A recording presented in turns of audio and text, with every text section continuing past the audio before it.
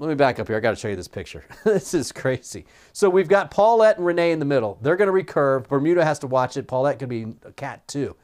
The one in the west of us, in the Gulf, that's going to move towards Mexico, small chance for developing. The one to the east I talked about, 50% chance, but that as it's moving westward and away from us in the Gulf. 95L has that 95% chance. That one has to be watched. And the one coming off of Africa as well. I'll watch for any rotation here. I'm not seeing it, but that's something that we have to watch really closely. This is Paulette. Paulette, you can see, look at this, Category 2, 100-mile-per-hour winds as it moves past Bermuda on Monday. So that's something they're going to have to watch. Renee actually does try to curve. You see how it kind of comes up and then comes westward.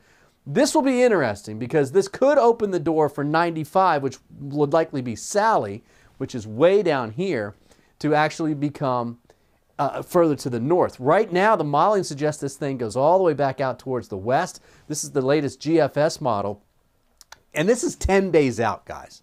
But I wanted to show you this because the models now, see how it's further down in the Caribbean, and then it's Hispaniola towards Cuba. One on the east side of Florida, some take it over Florida, some go on the west side of Florida. 10 days out, whatever the model's going to say, it's going to say. I just know looking at that's the one that we need to watch. So we're going to watch it for you very, very closely. No need to panic or anything like that at this particular point. There are some indications that it might turn before it gets here. So that would be the good news.